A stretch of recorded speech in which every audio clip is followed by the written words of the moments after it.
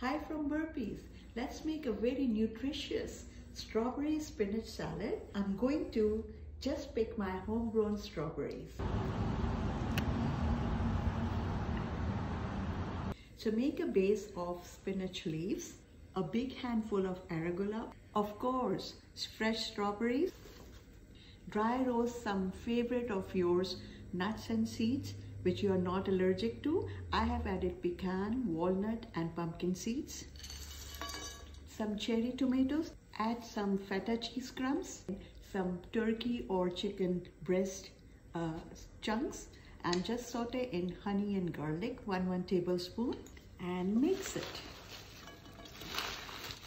Take 1 full heaped tablespoon of minced garlic, add 1/4 cup of balsamic rice vinegar, 2 to 3 tablespoons of extra virgin olive oil, 1 tablespoon of mustard paste, 1 tablespoon of lemon juice, 1/4 teaspoon of black pepper powder, and salt. Mix it.